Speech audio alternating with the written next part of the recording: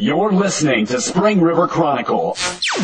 Audio on the go. First National Banking Company. Get checking that pays with Super Plus Checking at FNBC.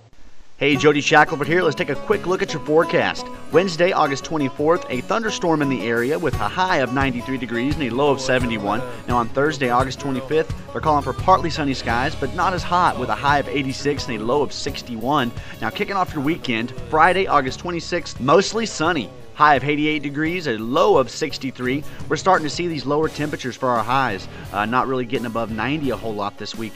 And Saturday, August 27th, sunny much of the time, 87 degrees for the high, low of 65 in the evening.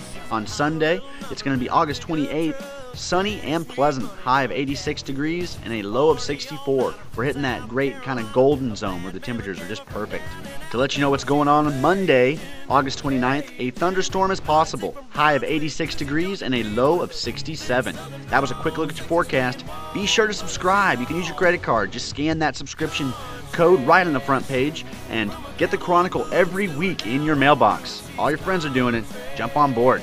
Don't miss out. And thanks for listening to Spring River Chronicle Audio on the Go.